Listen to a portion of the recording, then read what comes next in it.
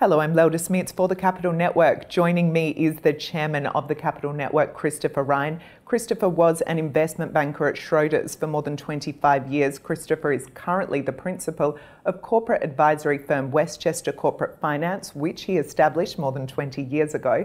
Now, Christopher, in regards to listed companies, what are the major considerations when it comes to their investor relations? It's important for a listed company to seek to communicate with its shareholders. It has an obligation under the listing rules to do so, but it's a question as to whether that in itself is sufficient or whether there can be so much more that can be done in terms of communicating with shareholders and with the broad investment community, because most listed companies have less than 1% of the investment community invested in the company. And therefore, the more people they can attract to the company and its operations as investors, the better its share price is going to be and the better the prospects are for the company to raise capital, all of which are an essential part of being a listed company. So, Christopher, how does a well-run investor relations program look like? Well, there's many aspects to it, one of which starts with when the company does an IPO.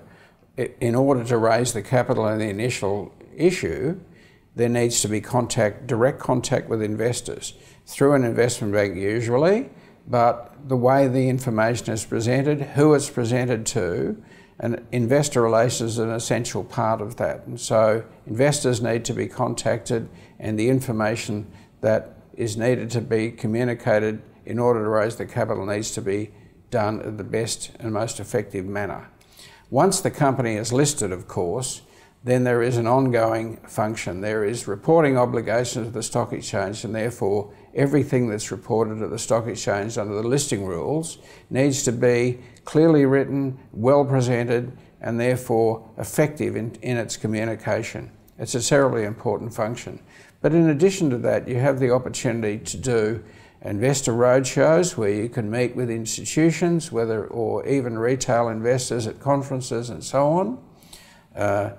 There is opportunities of all sorts to present to stockbroking firms, to let the brokers there know, particularly advisory firms, what the operations of the company are, for people to meet the management, which is, again, a very important function, for people to know who the management of the company is, to have confidence in the management and therefore communicate that confidence through to investors.